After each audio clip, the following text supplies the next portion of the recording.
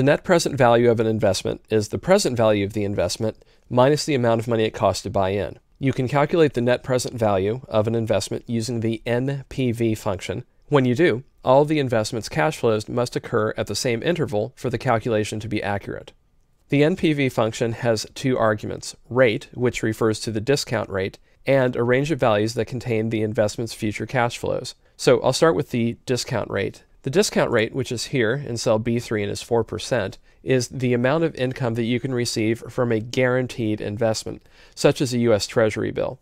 So if T-bills are paying 4%, then that is what you are comparing these other investments against. Now the other arguments that you will need are a series of cash flows. So in this case, for investment 1, and we are comparing two different investments here, we have an initial investment of $100,000, and that number is in parentheses because it is a negative number.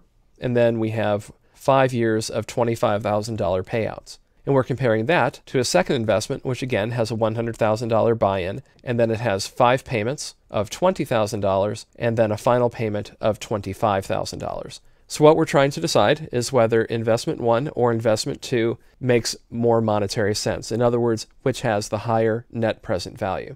To do that, we can create an Npv function.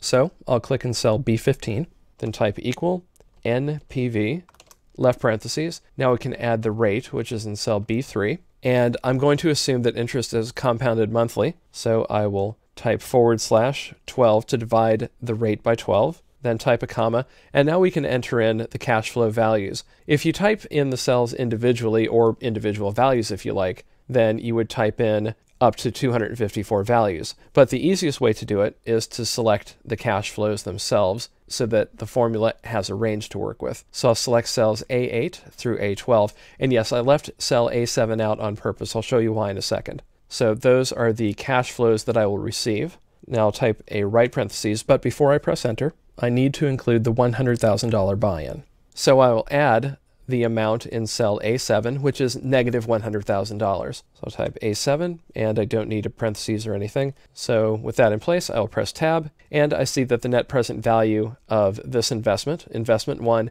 is $23,000 and about $750. So now I'll go over to cell E15, and I'll do the same thing for the cash flows for investment 2. So in cell E15, type equal Npv, left parentheses, and then the rate, once again, is in cell B3 and compounded monthly. So divide by 12, comma, and then I'll select cells D8 through D13, type a right parentheses, then a plus sign, and D7 for the $100,000 buy-in. So everything looks good in the formula. Press the tab key, and I see that the net present value of this investment is $23,513.51.